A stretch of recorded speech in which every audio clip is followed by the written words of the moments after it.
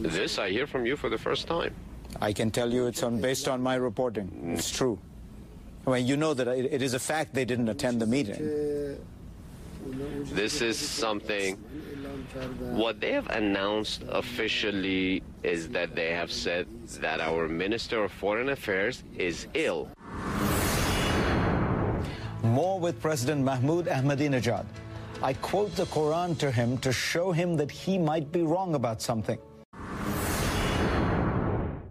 President Ahmadinejad has a history of making broad historical comments about Iran, U.S. foreign policy, Israel, and much else. So I talked to him about the history of the Jews. Listen to what he said. You're a student of history, and you said something that I was struck by in one of the gatherings that you were at. You spoke about Israel, and you said it has no roots in history in the region. And I was wondering whether you really believe that, because as you know, of course, Jews have lived there for thousands of years. And we know this, of course, because there are repeated references to the children of Israel in the Quran. There are 43 references to the children of Israel. In fact, one of them, chapter 17, Surah 104, says, we say it unto the children of Israel, dwell in this land, live in this land, referring to the land that is now Israel. So do you dispute these facts, or do you accept that there is some connection between the children of Israel and this land? So we're trying to fabricate, to make the roots a connection. So you do not draw any distinction between the Zionists and the Jews? I'm asking you,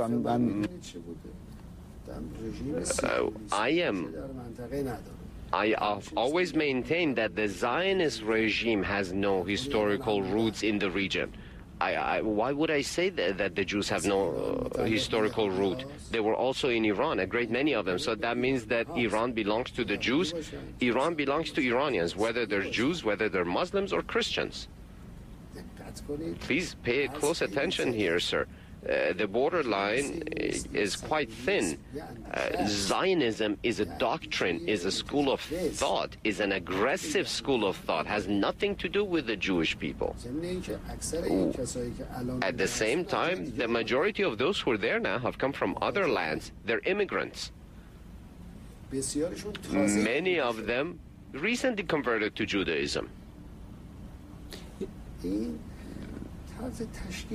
So the way this regime took shape doesn't matter. Yes, for a long time, Jews, Christians, and Muslims lived in Palestine with one another in peace and stability, and they will continue to do so in the future. It is not a Jewish-Christian Muslim fight. We're speaking of a group of Zionists whom came and gained the reins of power. Mr. President, let me ask this in a different way than many people have asked you. It relates to the comments that you have made about Israel in the past. I want to ask you if you recognize why people get so nervous by your comments about Israel. Because you're the president of a country, and presidents of countries do not speak like this. They do not speak about the elimination of another member state of the United Nations. They don't speak about wiping it off the map.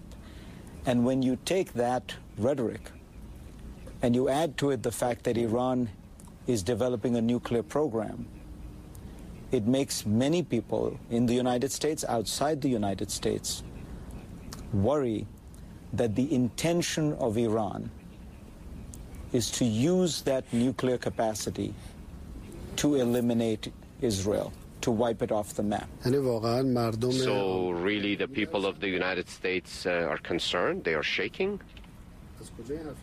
What do you base this on? The rest of the nations are worried, preoccupied, and trembling at this thought? What for? We are friends with all nations. yourself, as a reporter, you must know, as a member of the media, you must know that Ahmadinejad is quite popular and is quite loved and loves everyone equally. Iran is loved and Iran loves everyone equally. Most people are on the side of Iran. There are more fundamental issues to be discussed, perhaps. But Iran is not... But it's become repetitive, sir. For 7 years I've been answering this for you. And every time you answer it in a way which raises more doubts. The problem that people have is that you talk about elimination, you talk about wiping off. Now, how do you pretend to speak on behalf of the people? It raises doubts, and it stirs doubts in whom? People have given you their vote of confidence in order to represent their all-encompassing view. You are representing a media outlet and representing their views. Let's go to the streets of New York tonight, right now, and let's interview the people and find out what they say. Let's find out what the people truly say. Mr. President, you are... what do the people have to do with these? Your country is... you say Iran is These are loved, fabricated. But Iran is under the most crippling sanctions of any country in the world right now. You are being sanctioned, you are isolated, your GDP is shrinking by some accounts. Your currency, we know, has dropped 50%. So what I'm trying to explain to you is the reason you have this international pressure, these sanctions, is in part because people doubt Iran's intentions. No, I'd like to ask you, first of all, sir, not to speak on behalf of nations and the people. Were the people who put us under sanctions, or a handful of Western governments? Which people brought us under sanctions? Many of the European companies are currently, as we speak, conducting trade with us. Some of them do it in hiding. But they do, secretly, but they do conduct that trade.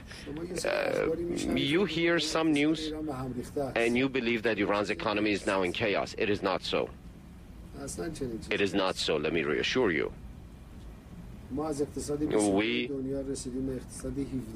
We came from being the 22nd ranked economy in the world to being the 17th largest. And as we speak, the growth of capital and investment continues. Of course, we're not fans of sanctions, but if anyone thinks that sanctions will bring Iran to her knees, they are certainly mistaken.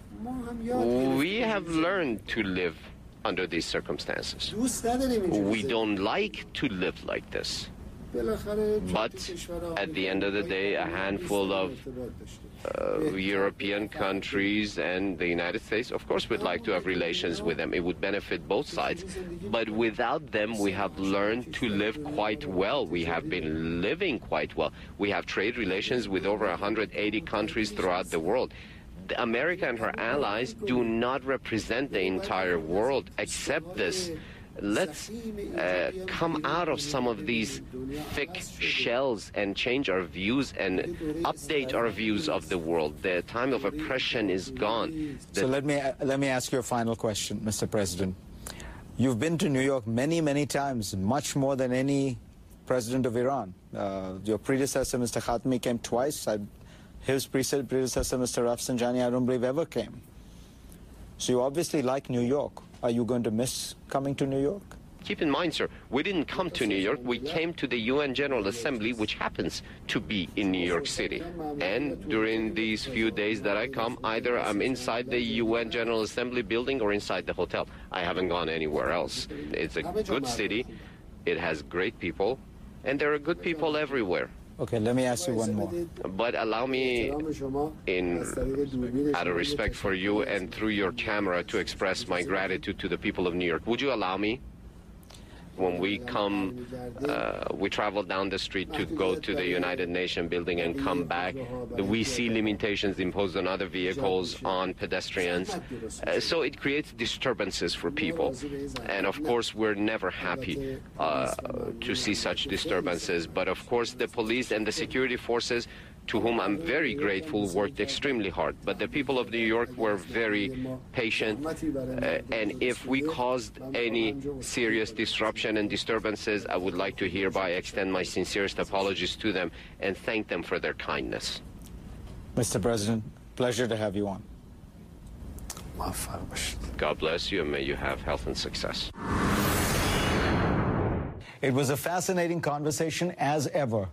President Ahmadinejad seemed to recognize that he had caused perhaps too much controversy with some of his earlier remarks this week and was more careful to be less incendiary. But he was passionate in his attacks on American foreign policy and defiant as ever about Iran's response to any military action. In preparing for the interview, I was struck by the conversation going on within Iran. The head of Iran's Expediency Council, a senior political figure, gave an interview in which he said that after the next election in Iran, Iran would move from radicalism to rationality. Ali Larijani, another powerful politician and potentially a presidential candidate, said that the country would move from fundamentalism to moderation. We'll have to watch to see if that's true. Up next, what do you think the folks at Bain Capital think of all the attack ads against them, and what do they think of their founder's presidential chances? We'll ask one of the men who runs that company, Steve Pagliuca.